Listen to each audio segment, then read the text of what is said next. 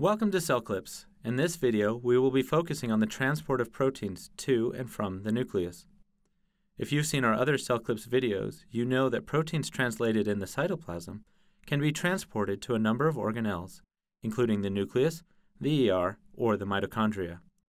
Nuclear transport is an important topic if you think about what goes on in the nucleus. All proteins involved in DNA replication and gene transcription need to be imported into the nucleus. Export out of the nucleus is just as critical because mRNA transcribed in the nucleoplasm, as well as ribosomal subunits made in the nucleolus, need to be taken to the cytoplasm where they are assembled for protein synthesis. So how is nuclear transport controlled to maintain the specialized environment of the nucleus? To answer this question, let's look at the structures of the nucleus that make this transport possible. The nucleus is protected by the nuclear envelope, which is made of two lipid bilayers, an outer membrane and an inner membrane. These membranes are separated by the perinuclear space.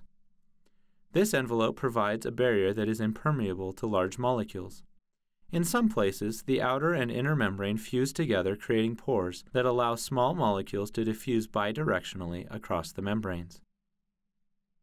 Larger molecules are prevented from entering the nucleus by nuclear pore proteins called nuclear porins, or NUPs for short. Scaffold NUPs form a layer around the pore and get held in place by membrane ring proteins. On the nucleoplasmic side, the scaffold NUPs contain a nuclear basket which helps export mRNA to the cytoplasm. On the cytosolic side, the scaffold NUPs have fibrils that extend out into the cytoplasm. These fibrils capture proteins destined for the nucleus as they pass by the pore. Scaffold NUPs are coated with channel NUPs, which create a mesh of filaments across the pore.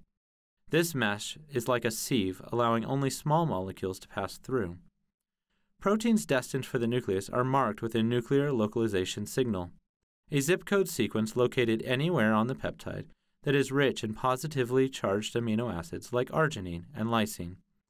Importins bind this sequence, carry the peptides to the nuclear pore, and interact with channel NUPs to melt the sieve, allowing these larger molecules to travel through the pore.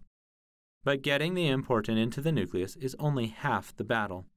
The transporter still needs to release its cargo and return to the cytoplasm to continue transporting proteins.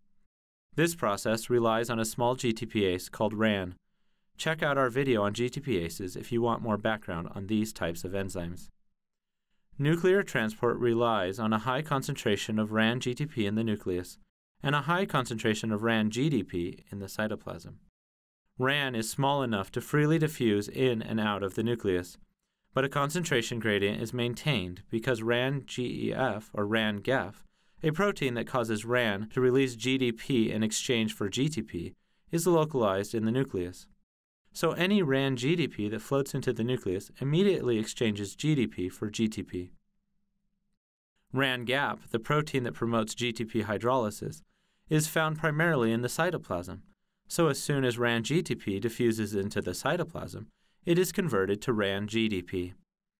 Since particles diffuse from areas of high concentration to low, anything bound to RAN-GTP will diffuse out of the nucleus.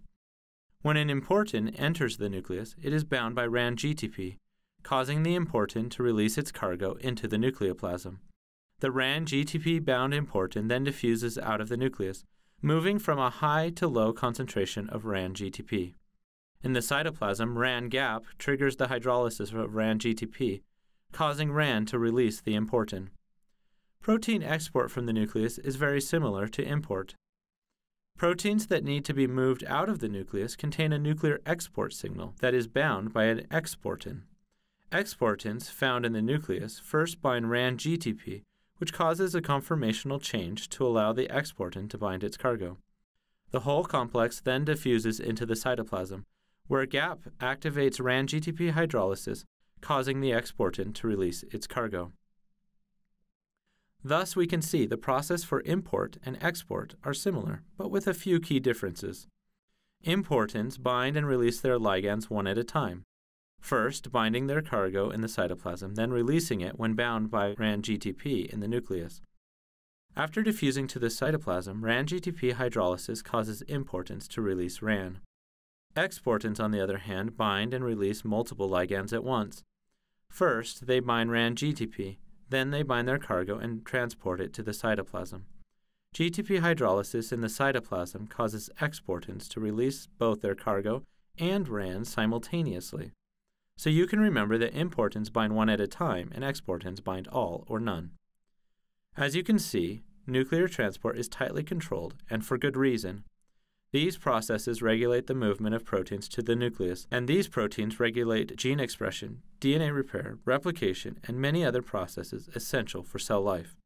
That's it for this video. Thanks for watching Cell Clips.